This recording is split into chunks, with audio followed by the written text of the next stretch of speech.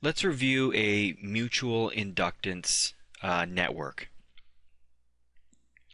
In this particular problem, we're being asked to find the current I naught right here. And for mutual inductances, there are just a couple of things to remember, and then it's just the normal noises. First of all, usually we're going to apply mesh equations to solve. And this is the big rule that you want to remember. A current entering the dotted terminal of a magnetically coupled inductor will create a voltage in the opposite inductor such that the positive side of the voltage is on the dotted terminal. And that works vice versa. If the current were to enter the undotted terminal on one inductor, then the voltage would be positive on the undotted terminal of the other inductor.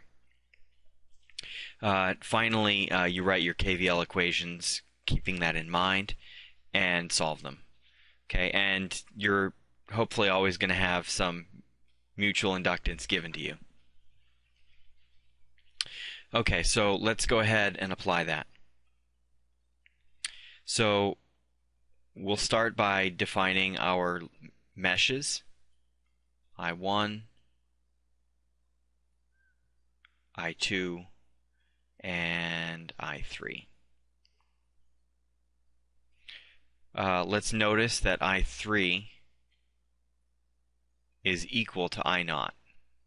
So when we solve the mesh equations, we'll have our answer.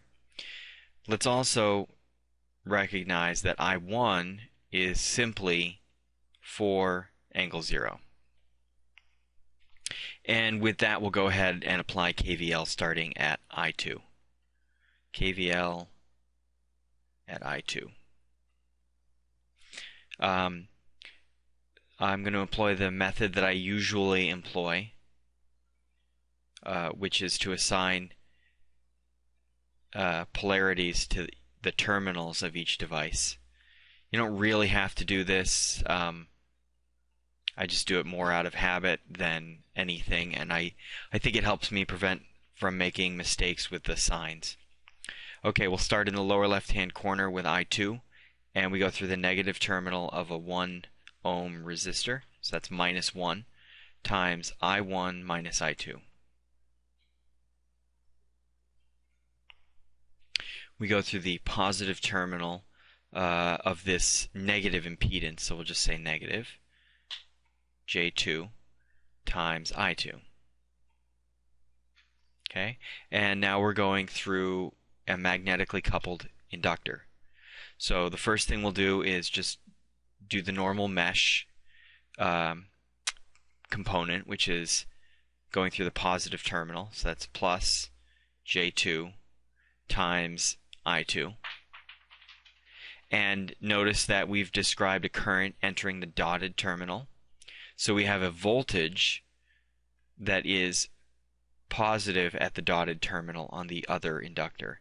And it just happens to be, coincidentally, that they're labeled that way anyway. And I chose this labeling for the polarities because it obeyed the passivity rule. But ignoring these positive and negative signs, we have our own positive and negative sign that we're creating just because of the dots.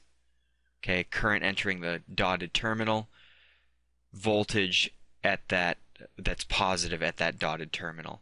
And that, applying the passivity rule, means that the current flows from positive to negative. And that means that I3 is actually in the correct direction. So we'll just use plus.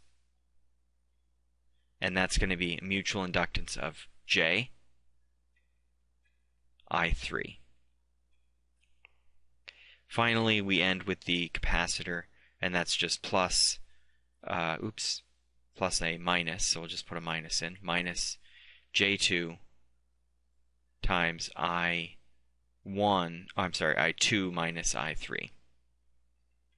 All of this equals 0. And you could reduce that if you wanted to. I'm just going to move on and start and continue with KVL at I3. Again, I'll start in the lower left-hand corner. We're going through the negative terminal of a negative sign, so that's plus J2 times I2 minus I3. Remember, when you're using this convention of assigning polarities, you can always look back through your equations, and across the same terminals, the mesh currents should be the same in the parentheses. Okay, we're going through the mutual inductor now. That's plus J2 I3. We're going through, we have a current entering the dotted terminal, so it creates a voltage on the other inductor such that it's positive at the dotted terminal. And this also happens to coincide with the direction of I2. So it's just plus I2 plus J, the mutual inductance here,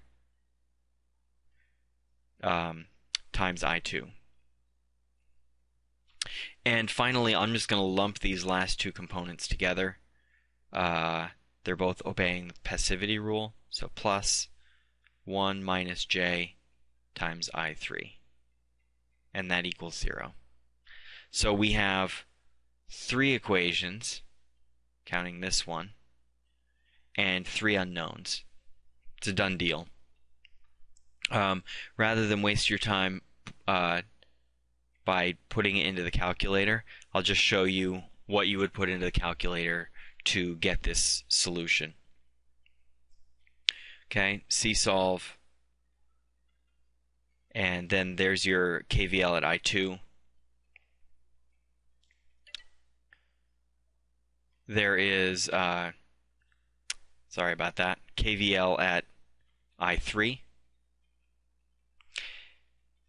And another little pro tip about these calculators. In previous video I showed you how to use AND by finding it in one of the menus up here, but it's probably quicker to just type AND in. If you hit the alpha button twice, you'll see that the alpha lock goes on, and you can just type A, N, D. And the space button, which is nice for making it look neat, is this button right here. Okay? So finally, don't forget to put in the third equation, which is just this right here, and put in the variables. And when you run the calculation, you'll see, I've actually already run it here, that Z equals 1.30 at an angle of negative 77.47. So the answer to our question is I0 equals 1.3 at an angle of negative 77.47. And that's how you solve those kinds of equations. Good luck.